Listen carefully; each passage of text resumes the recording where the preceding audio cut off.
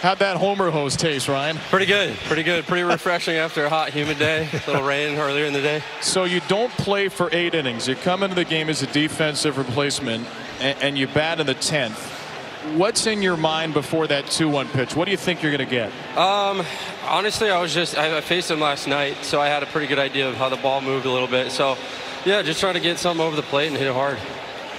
You know, you had 3 home runs in one game last year in Norfolk. Weren't they kind of the same direction? Yeah, pretty much the exact same, yeah. So are you guys all going to text Brandon Hyde because you want to hit in the 3rd spot because Anthony goes 4 for 4 with a home run and you end up taking his place and winning with a game winner? I guess that spot was hot, yeah. Just being ready. Ryan, when was your last walk-off home run of your life?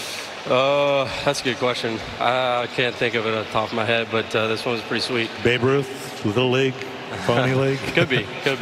Hey, seriously, how do you come off the bench after 8 innings, not get an at-bat, and then do what you just did?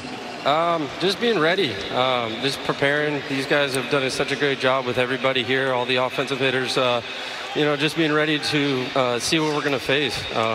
They just done a great job with us, and just execute when we can. Ryan, congratulations. Thanks for joining us. Thank you, guys.